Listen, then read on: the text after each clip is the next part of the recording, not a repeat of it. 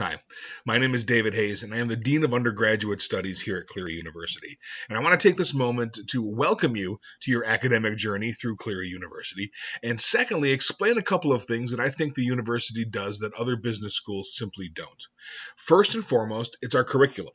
Our business arts curriculum is unique to the world of higher education. And really, it's based in scenarios and real world experiences and applying those real world experiences as you move through your instruction. The foundation of this is called the Cleary Mind. And the Cleary Mind has 8 different attributes that we want to focus on, and that we've been told from employers and industry professionals that new graduates need to have these attributes. So things like critical thinking and creative thinking and the ability to adapt are incredibly important, and that is filtered in throughout our entire curriculum. So you're going to be making these decisions and working on these real world situations via these attributes. So first and foremost, that curriculum is really what sets us apart.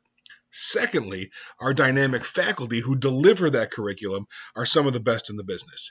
Every one of our faculty members already works in their industry. So not only are you having an industry professional show you the industry and exposing you and bringing them into their world, but you've already made your first contact within the industry at a professional level.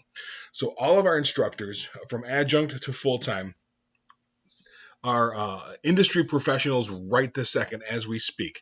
They either own companies or they are working with companies, and they are very well connected. So that means you're very well connected. Those two things, I think, are what really set Cleary University apart. That business arts curriculum delivered by this dynamic faculty. And of course, I'll always be here to answer any question you have. So make sure that you are asking those questions and you're deciding what is best for you. And I hope it's Cleary University.